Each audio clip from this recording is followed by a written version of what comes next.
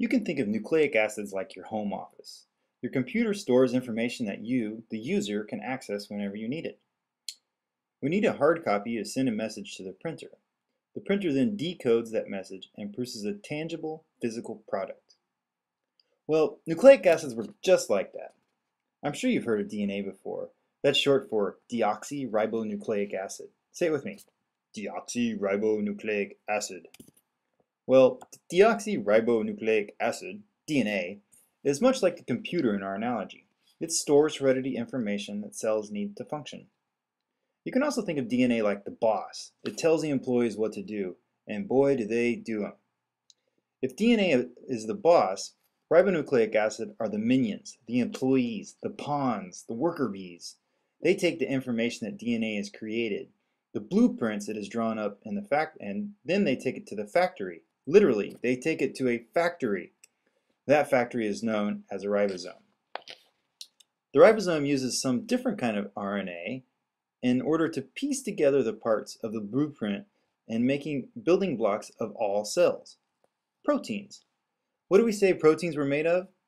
Well, the essential building blocks of all proteins are amino acids. RNA tells the ribosome in what order to connect the amino acids. Do you remember what that bond is called between amino acids? Well, if you guessed peptide bond, you were right. Amino acids are floating around inside of the cell all the time. And the ribosome uses the information from the RNA to create peptide bonds between amino acids, linking them together to make proteins.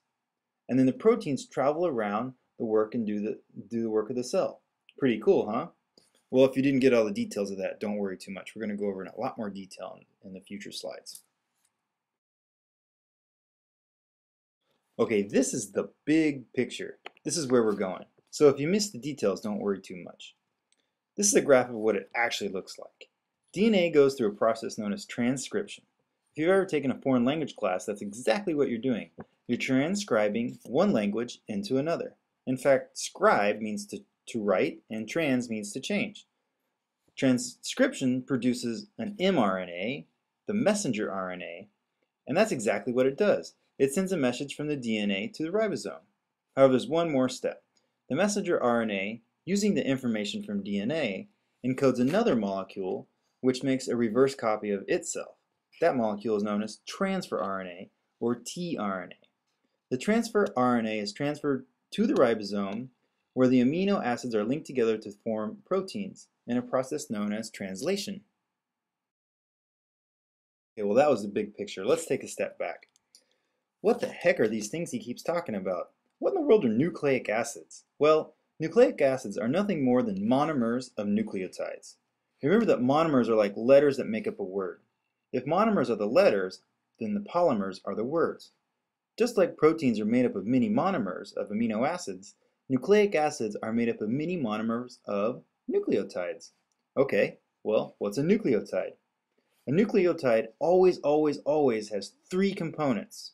One, it always has a phosphate group, and you can see that here as a phosphorus atom attached to 4 oxygen atoms. 2, it has a pentose sugar group. Now that sounds kind of confusing, but really all it is it's defined as a circular 5-sided sugar, and you can see that in yellow here. The sugar, this sugar specifically, is called deoxyribose, hence deoxyribonucleic acid. And 3, a nitrogenous base.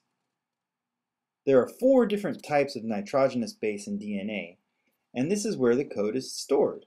The arrangement of these bases determines the physical characteristics. You might know these bases by their letters A, C, T, and G. Of the 4 nitrogenous bases, they form 2 different families. These 2 families are determined by their shapes. Pyrimidines are the smaller of the 2 and include a single ring of 6 atoms. Now these atoms include carbons and nitrogens. Purines are their bigger cousin. They also have a ring of 6 atoms, but attached to that ring is another ring, making a sort of figure 8. So you can see that the purine is basically physically bigger than the pyrimidine. And there are 2 pyrimidines, thymine and cytosine, where there's also two purines, adenine and guanine. Adenine links up with thymine, and cytosine links up with guanine. In other words, you always see a purine with a pyrimidine. They always link up. Remember, nucleic acids are polymers of nucleotides. Here's a picture of a segment of a nucleotide, DNA to be specific. Just like proteins are linked together via peptide bond, nucleotides are linked together by another bond. This bond is known as a phosphodiester linkage. Specifically, this phosphodiester linkage is a covalent bond between two nucleotides. It's where a phosphate combines with a sugar, which in turn combines with a phosphate, which in turn combines with another sugar, and so on. This creates what is known as the nucleic backbone. This backbone is the same for both DNA and RNA. So if you look at the ends of this molecule, you notice that there is a phosphate on one end and a sugar on the other end. This gives nucleic acids like DNA and RNA a direction. Starting with the phosphate group and moving towards the sugar is also known as having a 5' to 3' directionality.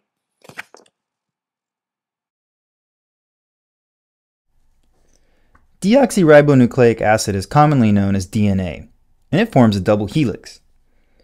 This is a two-sided structure that forms a spiraling ladder shape that sort of resembles rotini pasta. The sides of the ladder are each made of the nucleic backbone. These two sides are combined by rungs, which make the ladder complete. These rungs are formed when a purine bonds to a pyrimidine via hydrogen bond. Even more specifically, an adenine binds with a thymine and a cytosine binds with a guanine, A with T and C with G. It is precisely this configuration that allows DNA to unzip and replicate itself.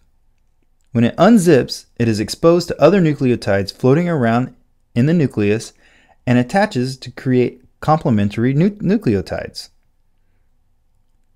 They form phosphodiester bonds between themselves, in essence forming another copy of the molecule. Pretty cool, huh?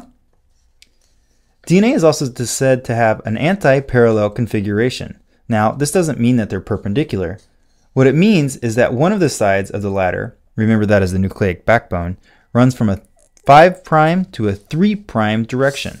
In other words, from the phosphate group to the sugar group, from the left to the right. But the other side of the ladder runs the opposite direction from left to right. That is, from a 3' to a 5' direction. In other words, from the sugar group towards the phosphate group. And that is known as anti-parallel. So you might be wondering, why do pyrimidines and purines always combine together in nucleic acids?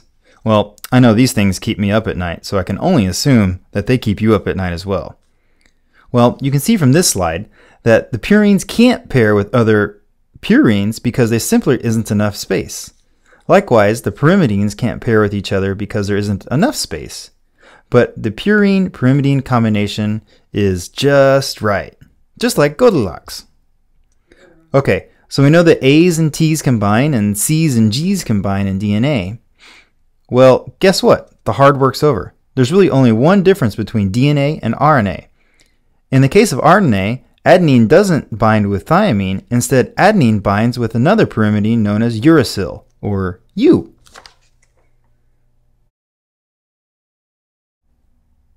Okay, I lied.